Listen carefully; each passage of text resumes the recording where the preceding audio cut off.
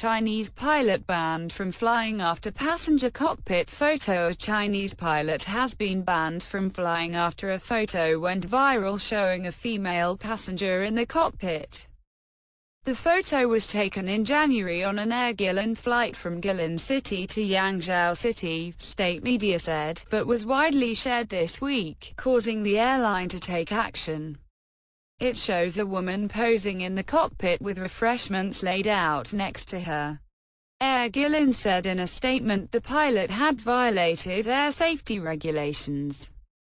The incident took place on the 4th of January on flight GT1011 from Guilin City to Yangzhou City, according to state media outlet The Global Times.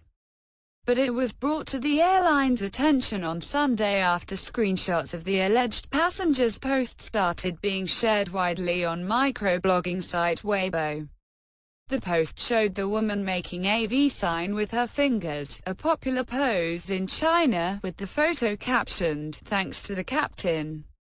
So happy." The woman is rumored to be a flight attendant in training at a Guilin University, according to news site Chinese News Service.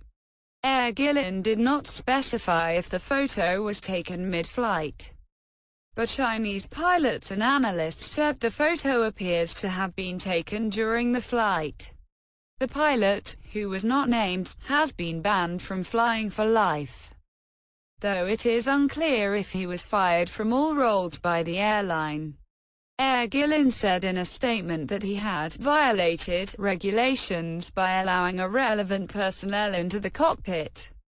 According to the Civil Aviation Administration of China, passengers are not allowed to enter the cockpit without special approval or under necessary circumstances. Other staff members involved in the incident have also been suspended indefinitely, while further investigations are held. Passengers' safety is always Air Guilin's priority.